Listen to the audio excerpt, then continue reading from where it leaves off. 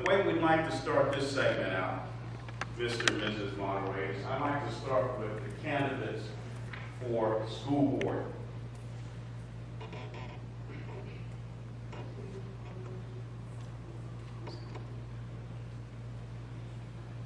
Okay, Ms. Penn has an important question she thinks that must be asked and addressed by members for the positions of City Council.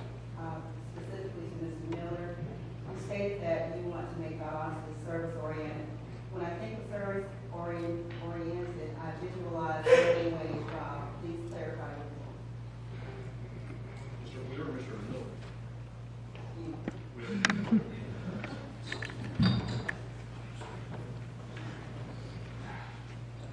Service-oriented jobs are not minimum wage jobs.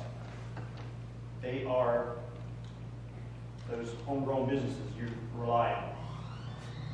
You should have the opportunity to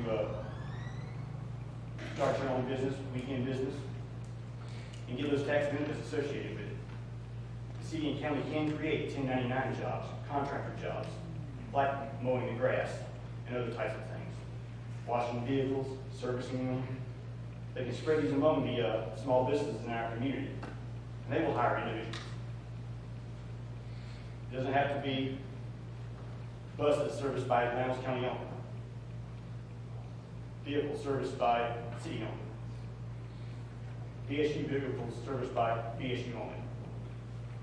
Moody Air Force base vehicles serviced by Moody only. There are many different segments which you can create opportunity, and you will set your way, compete in the open market, and do the best you can. This is how we grow our service economy. And we encourage this through tax breaks. Say, take the church here, for instance. Who cuts the grass? Probably just one individual. Probably just like it's saying at your house.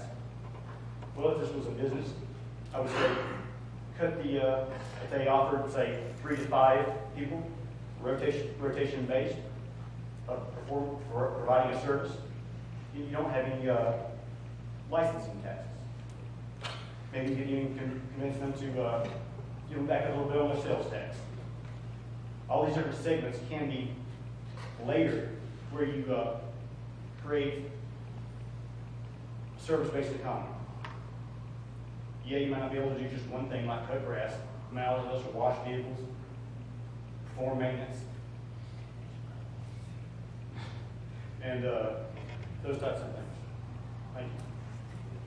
Thank you.